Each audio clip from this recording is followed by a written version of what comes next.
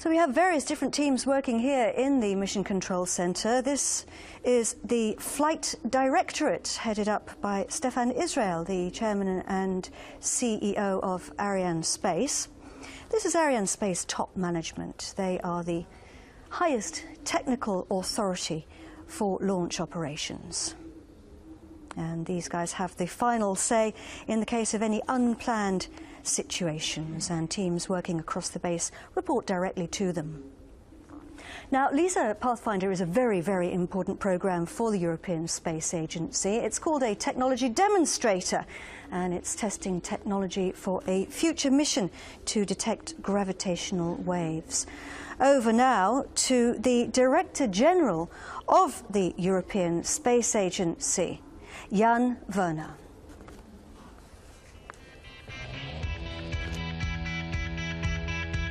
Good morning, ladies and gentlemen in Kourou. Unfortunately, I cannot be with you this time. Also, this mission is a very special mission and is inspiring me very much. LISAPathfinder, the precursor of LISA, and I hope that we will have LISA also in the near future. LISAPathfinder is there to show a technology which should finally discover and evaluate the effect of gravitational waves in the universe, going back to Einstein's theory. At the same time, when we have these very inspiring scientific missions, and I'm sure the scientists will explain it later on in detail, we have the Verta launch, the sixth out of the Verta launch with Vega. Vega, our smallest child of the European launch family. So therefore we have both. We have the Vega launch and we have LISAPathfinder, both inspiring moments of ESA as being a European Space Agency, not only for benefit of citizens in the day-to-day work, but also for inspiration for the future. Jan Werner there, the Director General of the European Space Agency. Well, it was 100 years ago yesterday that Albert Einstein published a paper that would revolutionize the way we think about our universe. It was, of course, the theory of relativity. In it, he made a number of predictions, and unbelievably, over the 100 years, we've discovered they were all true. Quite an incredible brain.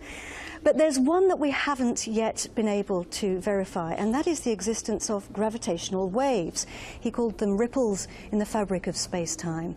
Well, LISAPathfinder is the first step in our quest to discover those gravitational waves. And joining me to tell us more about it is the Director of Science, Alvaro Jimenez. Thank you very much indeed for coming to the floor. Thank you. What's LISAPathfinder going to do?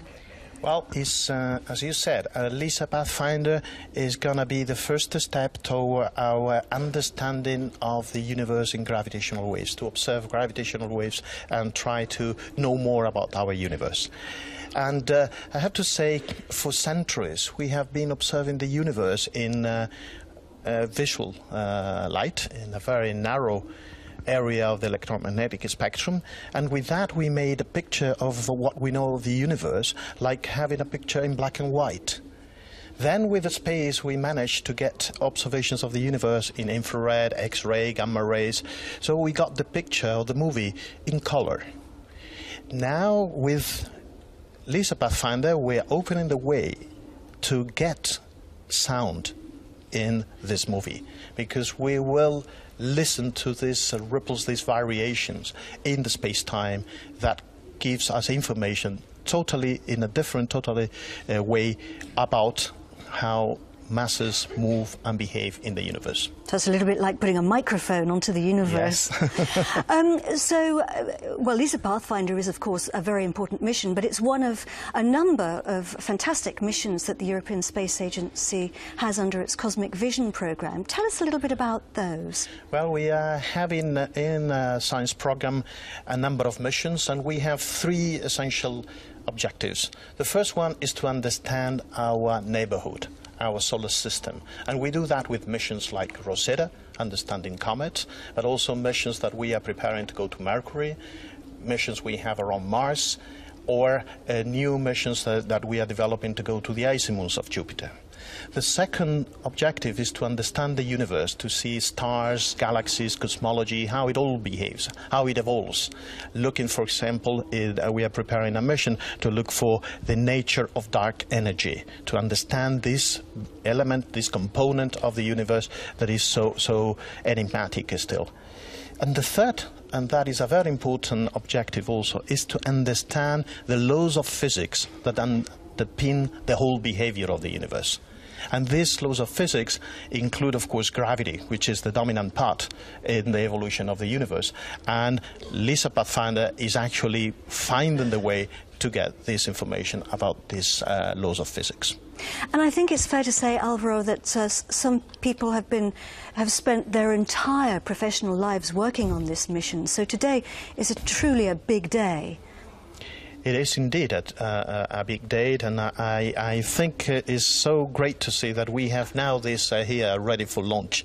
And is a big development that, in my view, put together two elements. It's the creativity and the ideas of the scientific community, the scientists involved, together with engineers that make them feasible, that make them true. And how you make true the dreams of the scientists is a teamwork of engineers and scientists together to achieve things like this one we are going to witness today. Let's find out now, thank you very much indeed, about the launch campaign and the preparations for today.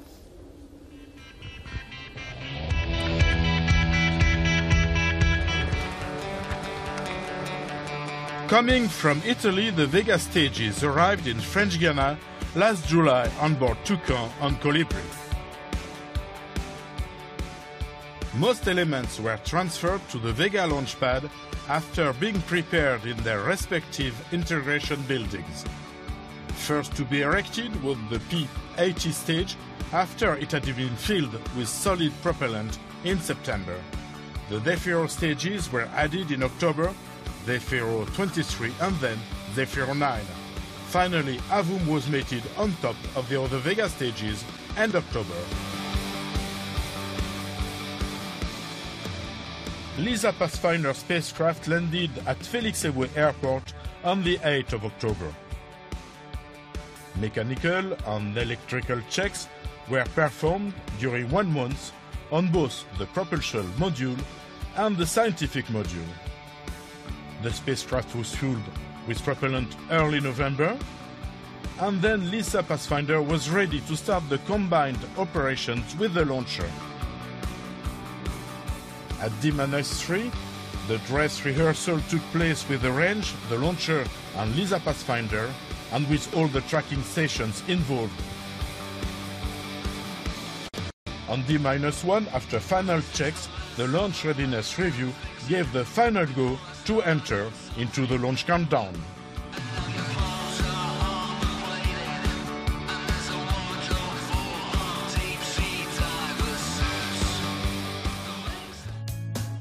This mission was demanding in terms of performance, and that's why we had to design and optimize the trajectory in order to get the maximum performance for this mission. And to do this, we had to implement 2 boosts of the upper stage, of the Avum stage, in order to reach the performance that was asked for this mission. So the first part of the mission, the P-80, the Z-23, the Z-9, and first boost of Avum, the upper stage, is a standard process which will be followed by Galileo Station, which is the present station here, Natal in Brazil, Ascension in the Atlantic Ocean, and then Libreville and Malindi, which are in Africa. So after the end of the first boost of Avum, we have a ballistic phase which lasts about 1 hour, during which the launcher is placed in a barbecue mode in order to limit the thermal effect of the sun exposition.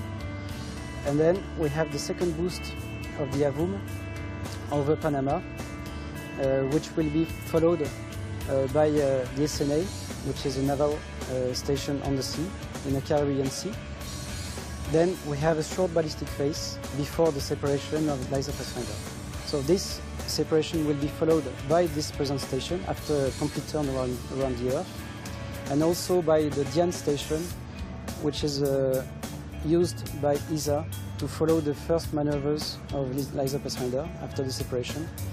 And then we have the third boost of a boom, which occurs after the separation of LISAPathfinder and is dedicated to limit the lifetime of the upper stage in orbit after the end of the mission. À tous de DDO. Attention pour la séquence finale lanceur. Top. H0 moins 4 minutes. And we have the Range Operations Manager there has just announced the beginning of the synchronized sequence, the last 4 minutes during which the computers are controlling all the final operations in the countdown. Well, I'm joined in the commentary box by Dr. Paul McNamara. Paul is the project scientist for LISAPathfinder. Paul, thanks so much for joining us. Thank you very much. Paul, what is a project scientist? So the project scientist is, or my role is to manage the science of the mission. So I work both with the engineering team who are building the hardware and with the science team who are actually going to start using it when we launch. Well, we're very lucky to have you because you're an expert on gravity and the nature of the universe, and you've spent many, many years working on this. So yes. Thank you very much. We've been looking at mission control, but we do have other control centres, as I said earlier. This is launch control. There are several teams working in here. One is responsible for all the operations on the ground. They coordinate with mission control for the final authorization to launch. I should say that these teams are involved solely with the launcher, and their quality team ensures that they follow procedures correctly. And one of the other teams we have in here are responsible for the flight readiness of the launch vehicle. They oversee all the operations from assembly of the launcher all the way through to the actual launch itself. And their quality assurance team, they ensure that everyone adheres to the procedures which are put in place. And we have another team, which is the Health, Safety and Environment team, which makes sure that all the operations are carried out according to very strict rules, guaranteeing the utmost safety at the base. And those guys and girls are about 3 kilometres from this pad in a protected bunker. Right, Paul, you have spent nearly 20 years, I believe. Just a bit more than that, yes. Working on this, so I think it's about time you went outside to watch your launch. So off you go to the viewing station and you can tell us all about it. Will do. 1 minute and 40 seconds to launch. Vega is standing tall there on the pad. A few other important people here in mission control. This is Jean-Christophe Delaunay. He's the mission director, and he coordinates the day-to-day activities at the launch pad. And then we have the range operations manager, who you saw earlier, John Ha, or Jon. He's Norwegian, and he's in charge of coordinating the launch base systems during the final countdown. Attention pour H0 moins 1 minute. We're going to be hearing his voice throughout the flight. Top. H0 moins 1 minute. We are 1 minute to launch. We're orbiting the trailblazing gravity hunter LISAPathfinder for the European Space Agency. Our very best wishes to all the teams at ESA, to the industrial consortium led by Airbus Defence and Space, and of course to everybody in ESA's control centre, ESOC, who are waiting to take charge of their spacecraft. Our very best wishes and good luck as we watch the launch.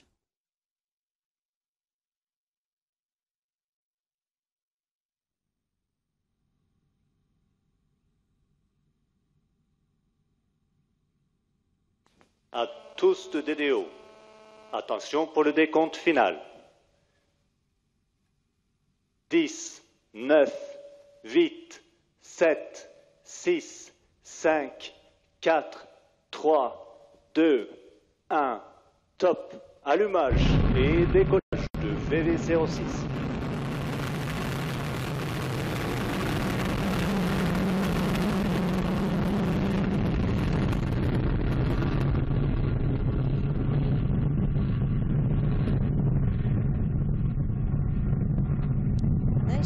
Tous les paramètres à bord sont normaux. And there she goes. We are off. Vega lit up the night sky there momentarily as it disappeared behind the clouds, heading up over the Amazon rainforest and heading out over the Atlantic Acquisition Ocean. par la station télémesure de Saint-Georges. Here on the equatorial coast of South America, we're now heading east towards Africa. And LISAPathfinder has started her journey. Vega is powering its way across the sky using the first stage there. And we can hear the sound as it arrives here at the Mission Control Center. He's telling us that everything is going according to plan. And we can hear it rumbling across the sky. We're burning the P80 first stage here. 80 is the mass of the propellant, 89 tons. And the first three stages are the propulsion phase, getting us away from the gravity of the Earth. Gravity, of course, being the very thing that LISAPathfinder is going to be helping us to investigate. On the bottom of the screen, you can see on the left-hand side is our altitude, 48 kilometers. He says everything's normal. The distance from the pad. Du P80. And the bottom right-hand side is our speed in kilometers per second. Allumage du moteur Z23. So we've lost the P80 first stage. It's burnt its propellant. We don't need it anymore. It's fallen away and we are shedding weight. We've ignited Tous les paramètres à bord sont normaux. the Z23 second stage. That's going to burn for about 1 minute and 30 seconds. Z means Zefiro, which is Italian for a type of wind, like the Sirocco or the Mistral. And of course 23 is the amount of solid propellant that is contained inside the tank. It burns 23 tons of propellant in 1.5 minutes.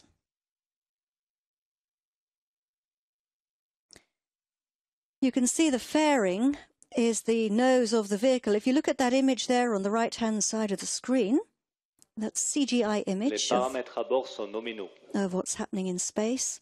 The fairing is the nose. You've got a good look at it there of the vehicle, the pointy bit at the front. That's protecting our satellites from the rigours of the launch, notably the acoustic vibrations at liftoff. Very loud, you can just imagine. And of course friction, because we are flying through the dense part of the atmosphere right now. That's about 120 kilometres thick. Du l'étage Z23. And we're coming to the edge of it now. We've lost the Z23 engine and we're about to switch on the Z9. Allumage de l'étage Z9. There we go. And Paul has Séparation de la coiffe. just come back. Paul, we've lost the fairing. We don't need that anymore. You saw the launch and now you can see your baby for the first time exposed to space. How are you feeling? It's hard to put words into. When you see that light up and it just starts to rise into the air, knowing that our little satellite is sitting in there is just unbelievable. You've worked hard for this for many years. It's fantastic. Just everybody look at the right-hand side of the screen. You can see the satellite there with a flat section at the front. Paul, can you just explain to us what we're looking at? Sure. The flat part we're looking at there is the solar array. That's how we generate all the power on the satellite. Being in space, the only way to get power is from the sunlight. And now what we can see is just a bit underneath the solar array is the gold part, is our spacecraft itself. That is LISAPathfinder. It's So a nicer picture now. To the left, if you like. To the left of the top part, the flat part. And the part under the gold part that looks like it's wrapped up in aluminium foil, that is our engine we use to get us out to our final orbit towards the Sun, towards 1.5 million kilometres from Earth. And then to the left of that, you could see the upper stage there and the Vega launcher. So this was 5 minutes and 17 seconds ago. Paul, what was it like? It went behind the clouds pretty quickly? Still, we saw glimpses of it as it was going up there. It felt like I was back in Scotland with all the clouds all over the place, but even still, it was still amazing just to see that bit there where it just lights up the sky. It's phenomenal. It's quite something, and of course Vega flies very quickly compared to some of the larger launchers, so people who are used to seeing the Ariane launcher take off, that is a lot heavier, of course, so it's a slower moment. So here we go. We are 5 minutes now. Coming up to 6 minutes into the launch, and we've switching off the Z9 engine. Don't need that anymore. LISAPathfinder at the front there on its journey. It's quite a revolutionary. Okay, so we've picked up the signal at the tracking station in Natal. That's on the northeastern coast of Brazil. You can see our flight path there taking us out across the Atlantic. Yeah, I was just saying it's quite a... Z9. And there we go. We've lost the Z9 engine there. So we're coming up now to the next phase in the flight. The main propulsion phase is over. We've got ourselves away from the gravity of the Earth, and we're going to start the next phase, which is de la manœuvre d'orientation avant le premier boost AVUM. To drop off the satellite in the correct position. And here you can see that the AVUM upper stage is starting an orientation phase.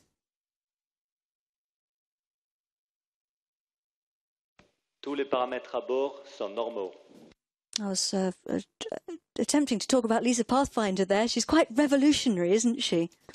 Yeah, LISAPathfinder is the first step of observing the universe in a whole new way. It's not using light, it's using gravity. De la télémesure lanceur par la station de Saint-Georges. So LISAPathfinder is essentially a physics lab in space, allowing us to test the technology. It's allowing us to test the technology required to build a large gravitational wave detector in the future. And we've just switched on the engine of the AVUM upper stage.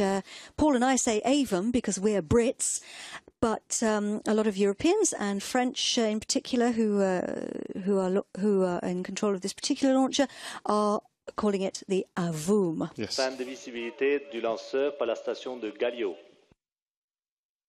And we picked up the signal there at the Galileo tracking station that is at the Ghana Space Centre.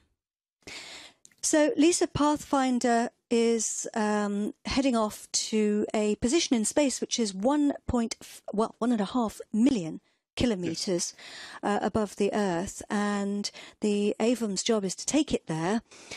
It's going to take 2 months to get there. It's really blazing a trail, isn't it, LISAPathfinder? But we can only test the technologies that she's going to test in space. Why is that? So what we're trying to do with LISAPathfinder is to put a body into free fall. Really what that means is there's no forces acting on it apart from gravity. Now, if we were sitting in the Earth, then Earth's gravity would actually wipe out what we're trying to measure. So we want to be outside so we can't even see the Earth or the Moon or any other forces. So the only way to do that is to go into space. And that's where we are headed now. You can see on the bottom left-hand side we're 264 kilometres high. Our distance in the middle is the distance from the pad. Let's find out a little bit more about LISAPathfinder.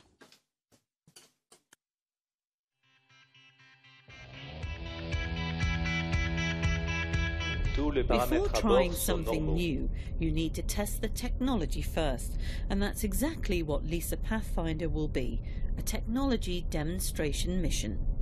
It will become the first gravitational laboratory in space for fundamental physics, and it will test the technologies that will be needed to detect and measure gravitational waves.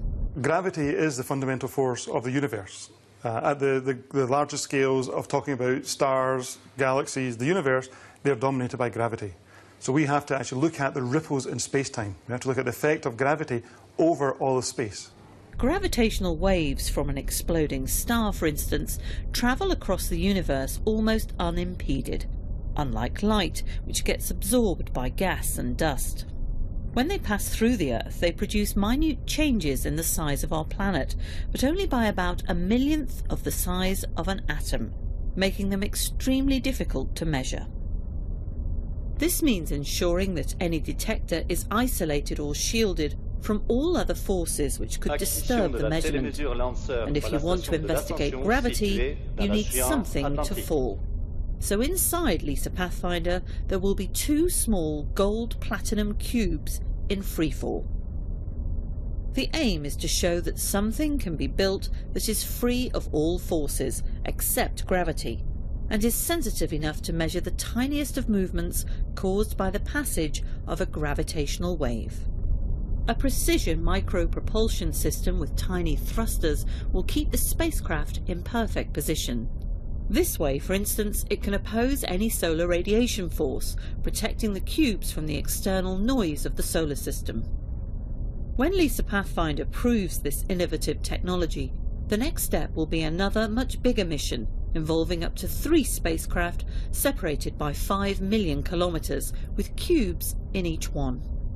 Measuring the distance between them and the gravitational waves that produce any changes in that distance will open a new window to our gravitational universe. LISAPathfinder is a first for ESA in that it's a mission looking into a new science altogether, a new way of doing astronomy. And this new era in space science, first predicted by Albert Einstein almost 100 years ago, will change forever how we see the universe around us.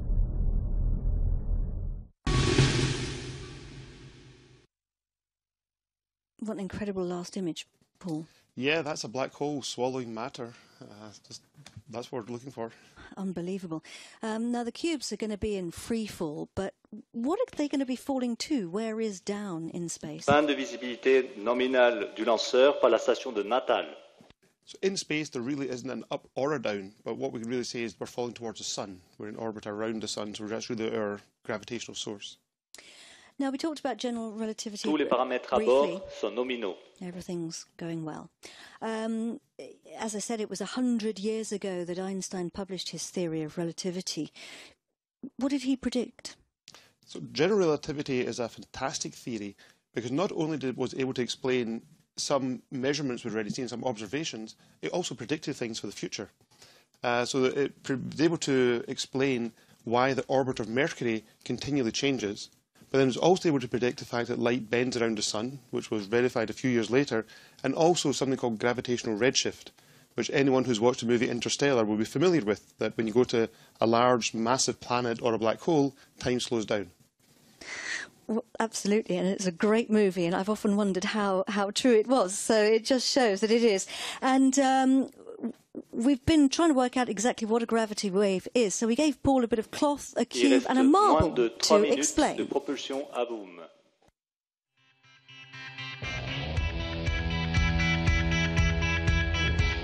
So here I have my representation of the universe. So for everyday life, our universe is flat. We drive along the cars, we walk along the street, we have a flat universe. But then Einstein came along and he said, well, that's not quite true. The universe itself is actually like a fabric, and everything which is in the universe creates that fabric to change its shape. And I have here, this is a dummy of a LISAPathfinder test mass. So this is 46 millimeters on a side. It's made of tungsten, not gold platinum, but it weighs about 2 kilograms. So if I use this to represent my black hole, and I put my black hole into my universe, immediately see that space changes, space warps around the black hole. And I now have my marble, this is my little planet, or my other black hole, and I let it go round. You start to see that it orbits, and it orbits quite slowly, then it gets faster and faster and faster. And just before it gets to the bottom, if we do it again, if we look at the black hole, you see the black hole starts to oscillate. And it's this oscillation which then creates the ripples in space which are coming out through the universe, and these are the gravitational waves. And these are the things we're trying to measure with the future gravitational wave detectors, of which LISAPathfinder is the first step. Well, it certainly helps when you demonstrate it like that. Okay. But is this the same force that makes us stick to Earth? It is the same gravitational force. Another analogy we sometimes use is if you imagine a pond full of water, and the water is the gravity. and I then drop a pebble into the pond, you see the little waves coming off, the ripples, and those ripples are like the gravitational waves. So yes, it is like the gravity on Earth, but we're looking for these little ripples sitting on top of the gravity. Now, there are some experiments already on Earth, aren't there? Although this is the first time we're going into space to look for gravitational waves. That's correct. We've actually been looking for gravitational waves on Earth since the 1960s. Yeah, so we've been looking for gravitational waves since the 1960s, and the original detectors were very large bars of aluminium, and it acted like a bell. So when a gravitational wave passed over, the bell would ring, and we would look for these tiny changes in the size of the piece of aluminium. And that then evolved into using laser interferometers, again measuring distance, but now doing it by lasers. And today we have several interferometers on the planet. There's 2 in America, which are 4 kilometers long. 1 in Italy, which is 3 kilometers, 1 in Germany, and 1 in Japan. And as a network, these detectors are really right on the edge of making the first gravitational wave detection. So this is exciting stuff. We're coming up to the next phase now in the flight. The cut-off of the Avum upper stage. It's switched its engine off. You can see there we're at a speed of 7.29 kilometres on the bottom right. And we're starting the orientation manoeuvres. Now, this is the first of 2 ballistic phases. Paul, what does ballistic mean? So a ballistic phase really just means there's no propulsion. So we're now just travelling at roughly the same speed we were when we cut the engine off. And our flight path takes us east along the equator, across Africa, Southeast Asia, the Pacific Ocean, and back here to South America. So we do a full lap of the Earth around the equator. We're going to deliver LISAPathfinder quite literally over our heads at the CSG. Now, this team received the information from the tracking stations as it flies over.